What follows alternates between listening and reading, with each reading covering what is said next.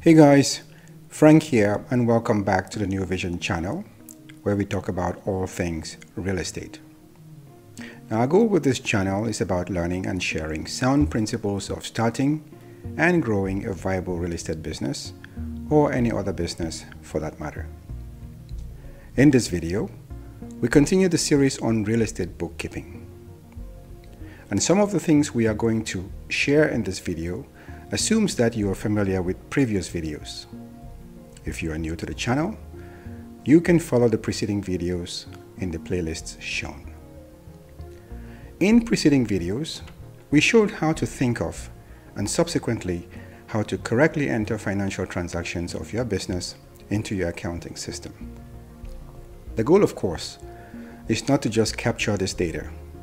Your ultimate objective is to firstly use this data for practical purposes such as filing for taxes and applying for loans, etc. But secondly, and perhaps more importantly, this data enables you and any interested party, such as investors or lenders, to properly assess the health of your business. And this is done through financial reports. There are all kinds of reports that you could run based on the financial transaction data from your business.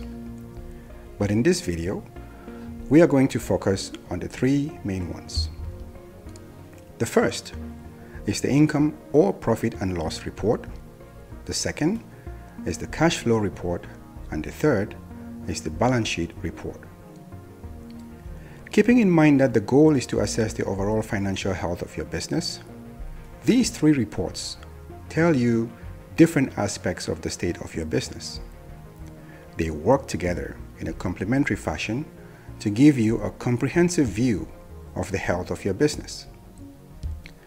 Much like the health of a human being, there can be concerns of different natures that would require different kinds of action, some urgent and others not so much. For example, when someone is diagnosed with having a heart attack, the required response is usually swift and immediate, such as calling 911. On the other hand, when someone is diagnosed as being obese, the corrective action may take a little longer, such as diet and exercise.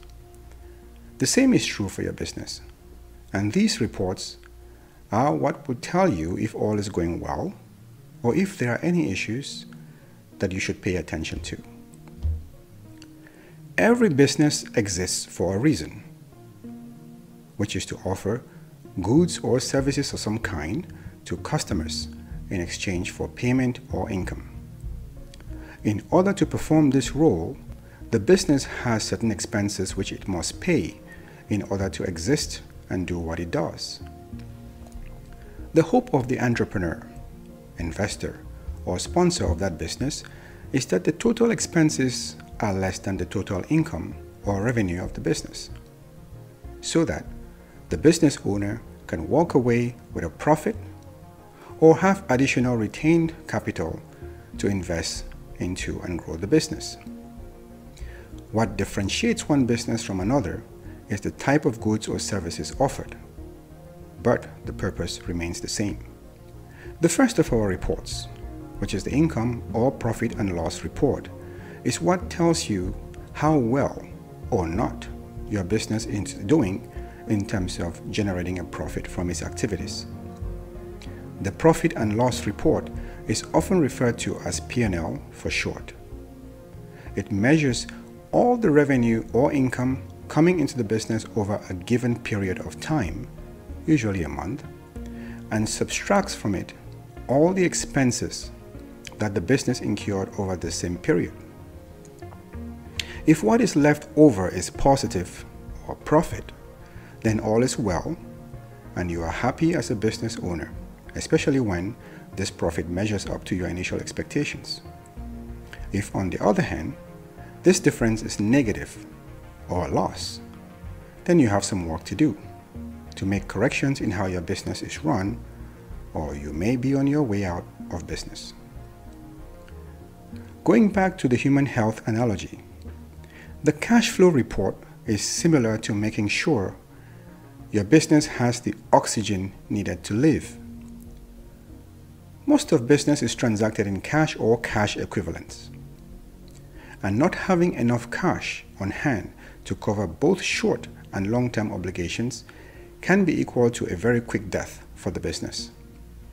So, the cash flow report measures the amount of cash flowing into the business as well as the amount of cash flowing out of the business over a fixed period of time.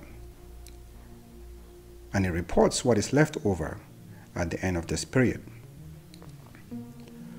For a given period for which we want to report the cash flow, we'll typically start with the beginning balance for that period, and then add to it all the cash flowing into the business from various sources. Next, we subtract from this total all the cash flowing out of the business.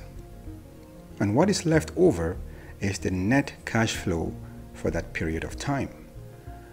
You might ask if this is not the same as the income or profit and loss report that we described in the beginning. And you would be right in some instances. The main difference is twofold. Firstly, the profit and loss or P&L report can sometimes include non-cash transactions.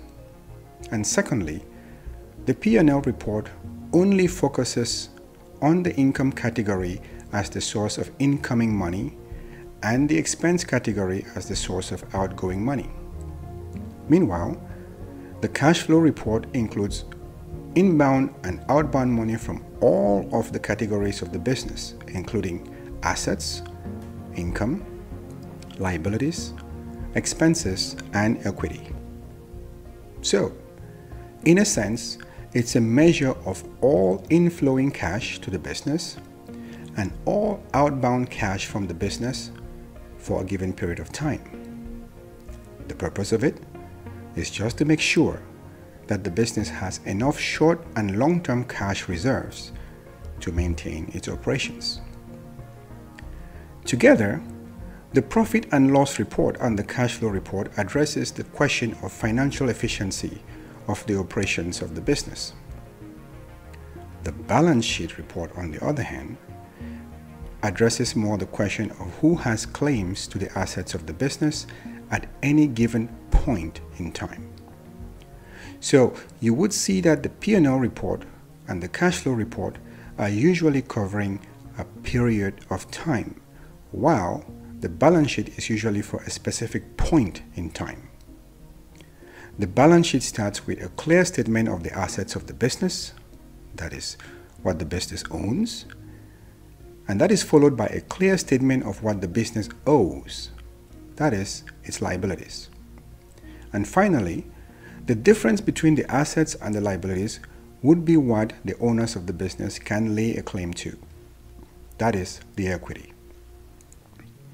In future videos, we will look at each one of these reports separately to see a little bit more detail into what it contains and how you can use them to better manage your business. Please let us know in the comments below if you find this type of content helpful.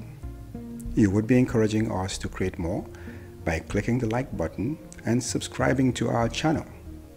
And while you're at it, please click that notification button so that you will immediately know when we put out new content.